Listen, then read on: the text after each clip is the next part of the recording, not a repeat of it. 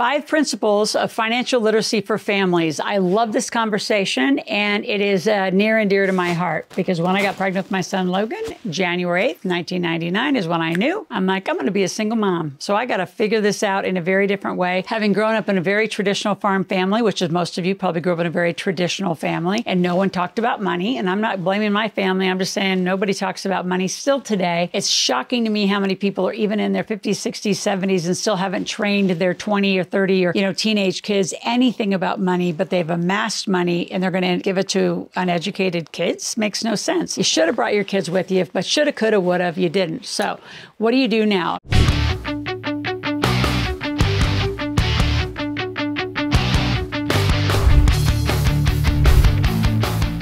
I'm going to talk about 5 principles of financial literacy. So I'm going to actually read them off, so write them down. Number 1, the pivotal role of parental guidance in financial education. I am 100% believe you do not have the school system do this, you do this. It's your family, it's your legacy, and I have a whole process of how to teach legacy families. Number 2, it's a lifelong journey. Business and wealth building is every day. If you think about it, almost every day you are spending money on 10 to 20 items. If you're buying coffee, you somehow pay your rent or mortgage, you pay for gas, somehow your car payment's getting paid, your insurance is getting paid, your cell phone bill is getting paid. If you add all that up, you've done those consciously as business deductions, or you have just casually done them. 3rd principle, cultivating an entrepreneurial mindset, right, for wealth creation. Because here's the difference between entrepreneurs and employees. Employees make, spend, overpay taxes like it's a norm. Entrepreneurs, we make, we invest, and we forecast. So we are using all what you would use as life expenses, and we're putting them as business deductions. Number 4, the necessity of applying financial knowledge in your real world scenarios. Like, how do you understand financial knowledge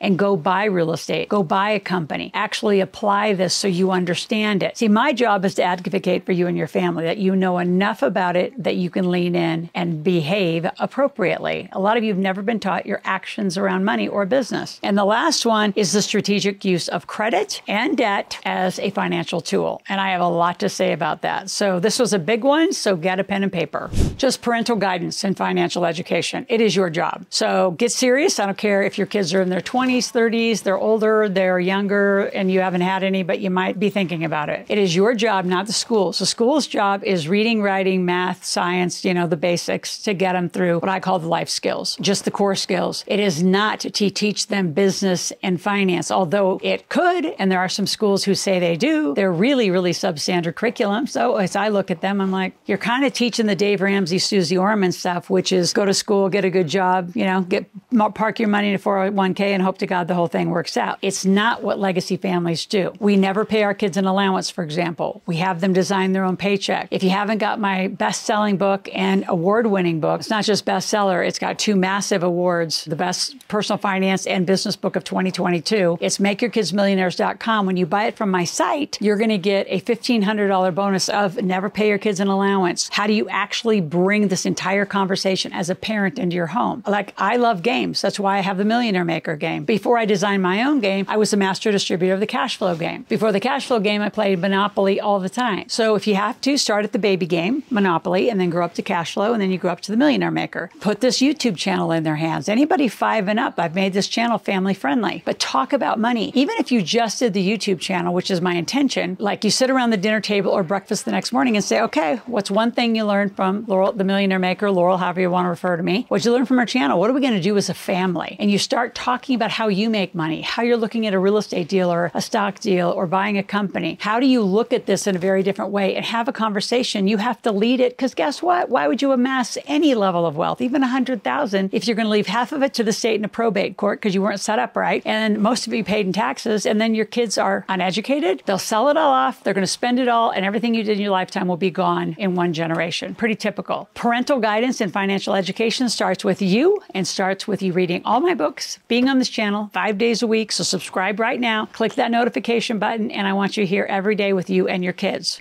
Now, the second principle is just the lifelong journey of financial literacy and just wanting to learn. So it's being a learner. What do you learn every day? What are you doing every day to shift? How are you becoming better at it? You're not competing against side-by-side people. You're competing against yourself for your personal best. I'm always asked that question. When's it enough, Loral? world. It's been enough for a year, probably over a decade. It's been plenty. It's not about that. It's about, I've been given a gift. You all have a gift. I bring it to you. And that is to teach financial literacy and to change this conversation with money and bring it in your household. So every year you should have a mentor and a coach. Now we have a lifetime program. You can hire us once, but there are a plethora of coaches and experts in our community. So you're all aligned to the same philosophy of growing in millionaire status or multimillionaires as you do this. But you have to lead the pack. You never want to go on vacations, for example. You want to go on business trips. You want your kids to be involved in the business trip. How can they help plan? How can they start seeing the home economics? What's it take to even live in a household? They should be learning this in their teenage years from you. What does it cost for rent and a mortgage? What's it cost to have a utility bill? What's it cost to have this little phone? What's it cost to do all this? And don't be their bank where they're just like, Mom, Dad, I need 20 more bucks. That's never a conversation in our household. So you being committed is their first step to leading them.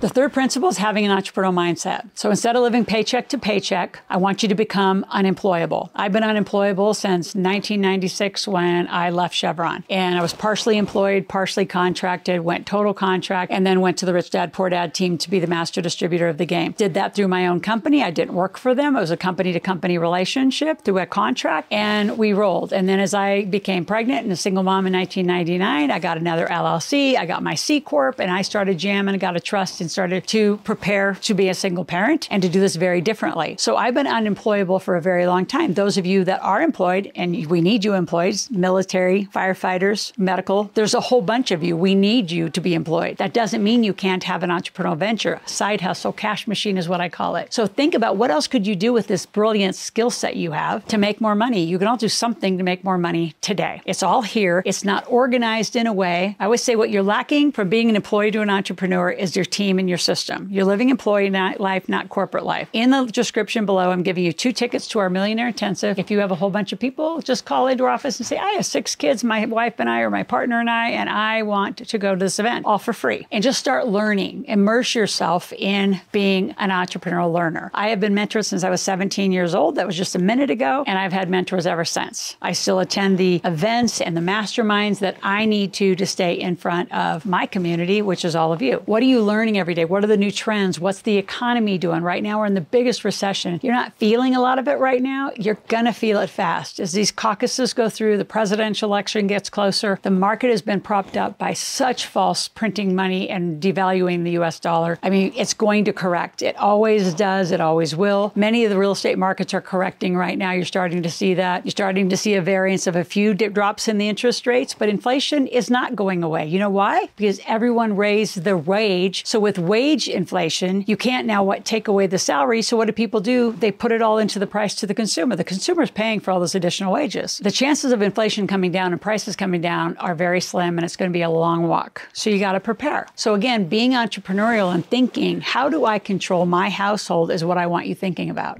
And then the fourth principle is the real practical application of the knowledge. So you can be here on YouTube, you can read all my 6 books, you can consume yourself and then still behave like you did before. I call those inherited behaviors. So you have to say, what are the behaviors? From where do you live? I live in the Lake Tahoe, Nevada area. I grew up on a farm in Nebraska. Why? And my family constantly says, when are you coming home? I said, I'm home. I've been in Lake Tahoe area for over 20 years now. Why? I love it. I love the mountains. I love to ski as much as I can. I love the water. I love the dry air. I love where I live. I only own 1 property here. Well, actually some land and other things, but like in real estate. And I invest in the Midwest. Why? Because I love those markets. Oklahoma is my millionaire market. I have Oklahoma, Texas, Kansas, Missouri, Nebraska. I mean, I have real estate everywhere. Why? Because I love it there. Gas and oil. I have tons of other asset classes. So as you think, put it to work, you can't just say you want to learn it. You have to do it. And the only way you're going to learn to do it properly and avoid costly errors and get there quicker is by mentoring and coaching. And I'd love to mentor and coach you through this. I've had mentors and coaches teaching me, how do you apply it? Like I didn't know how to buy companies. And around about 2005-06, I said, well, now I got the real estate code cracked. I've been a millionaire in real estate, millionaire in gas and oil. I want to go buy companies. So I bought a pizzeria, some laundromats, hair salons, nail salons. I flipped most of them, just fixed them and flipped them, just like real estate. But who taught me that? Some amazing mentors. So again, you've got to be immersed in, this is a lifestyle. It's not a program. It's not something you're going to do. It's how wealthy people live. See, a lot of you just kind of do this, I call this inherited behaviors. You do it how your family taught you and you haven't decided to shift. And you're not going to go back and convince them to go with you. They're not coming. Now, once you become successful, they'll come along. That's the irony of it all. But convincing them is not going going to get there, and then you just stay stuck because you can't get your family to come. I did this all by myself, and I ran. So again, I need you here every day with your family, subscribing to the channel. The last thing before I leave this is the practical use of the real knowledge, meaning we don't budget, we forecast. You're going to live corporate life. So minimum, you're going to have one entity, maybe 2 or 3 entities, corporate structures, and you. So then who pays for your phone? You don't, because now you have a business deduction. So if you don't have a company, you can't write this off. You can't write off your vehicles. You can't employ your children. There's so many things you're not taking advantage of because you don't know what you don't know. And if you don't get help and lean in and apply the knowledge, you'll never know. And you'll just walk off the planet and give more inherited crappy behaviors to your next generation. So again, if there's any topics you want, I want you in the comment bar. I want you here 5 days a week. Subscribe, hit that notification button. Please listen to it. The last 5th principle as we wrap up this conversation, which is a big one, is credit and debt. So debt is a cost of money. That's it. So you can get cheap debt, 2, 3, 4% debt, and you can get paid interest on 12, 15, 20, and you can get paid interest. So you're either paying interest to someone else or you're getting it paid to you. You say, well, how do I get on the right side of that equation? Well, first of all, you need to get out of your bad debt at some point, right? I'm not a fan of bad debt. I'm a huge fan of good debt. Good debt is debt you can arbitrage. That's what I mean. If you can get 3% debt, invest it for making investments. So say you go out and get $100,000 in debt and you get 3%, and you can invest it at 15.